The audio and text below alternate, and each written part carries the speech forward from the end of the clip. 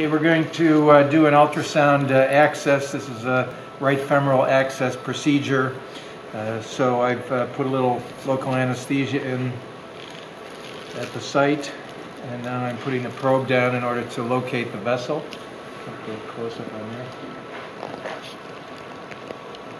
The ultrasound on the right side is the vein, which is compressible as I press down with the ultrasound probe.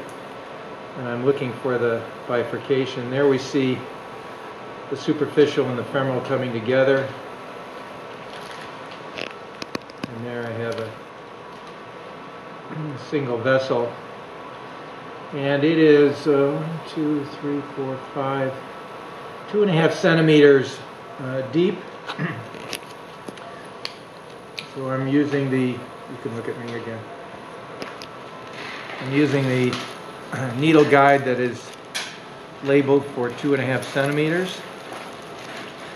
I'm using an 18 gauge Cook needle, and I put the bevel in the opposite direction that is the usual way to do it percutaneously. Now I position this and look at the ultrasound.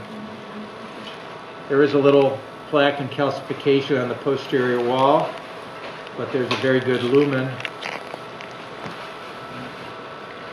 So we're going to advance the needle. You may feel a little poke here.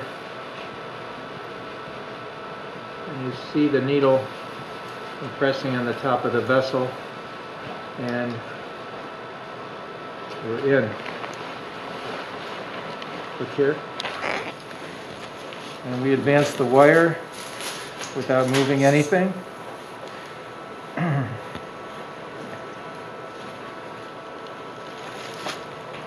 And there it's quick. And I use a long sheath to avoid the sheath ending in the midpoint of the iliac artery at the angulation point. A little pressure. You don't need to use a stab wound because the taper on the introducer is very good. So that's ultrasound access. Thank you.